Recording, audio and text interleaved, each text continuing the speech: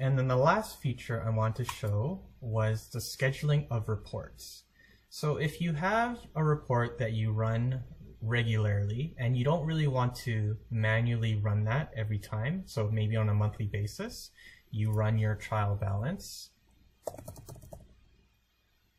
All right, so trial balance, and then you would do all your selections here, all your filtering, etc.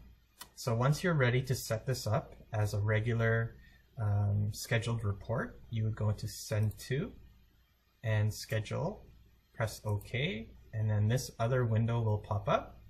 And then the important field here is next run date formula. So if you wanted to do, say, current month plus 1 day. So what this means is it'll run on the 1st of every month. And if you click OK there, the report has been scheduled. It will appear in the report inbox when it is completed. So whenever it runs, it'll show up in your home page here.